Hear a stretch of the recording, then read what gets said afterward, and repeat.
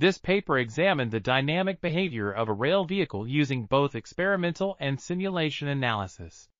It developed mathematical models for rigid, flexible, and multi-rigid formulations, with the car body treated as rigid for the rigid body analysis and as flexible for the flex-rigid analysis. These models were then validated through an experiment conducted by the Research Design and Standards Organization.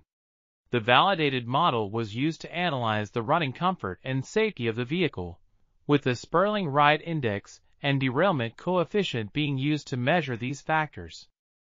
Finally, the impact of flexibility on the vehicle's stability was investigated using both the rigid body dynamics model and experimental data.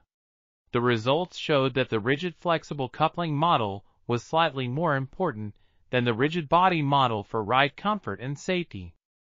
This article was authored by Sunil Kumar Sharma, Rakesh Chandmal Sharma, Yeongil Choi, and others. We are RTCLTV, links in the description below.